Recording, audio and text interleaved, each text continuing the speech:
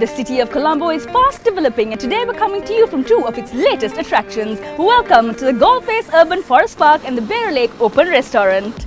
Constructed by the Sri Lanka Land Development Corporation and the Urban Development Authority, the aim was to create a stunning environment with a system of urban forest parks, water shows and an urban green framework for the recreation and amusement of the general public, both locals and tourists.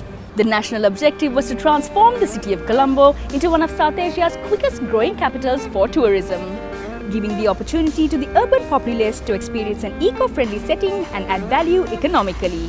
The urban park covers an area of 2 acres and was completed within a short period of 6 months. For those interested in exercising and walking, this place is great. There's a designated area for public exercise as well as jogging tracks.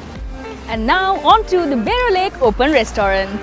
There are sitting areas in front of the restaurants in case you want to have a meal or just relax, and the area comes alive in the evening.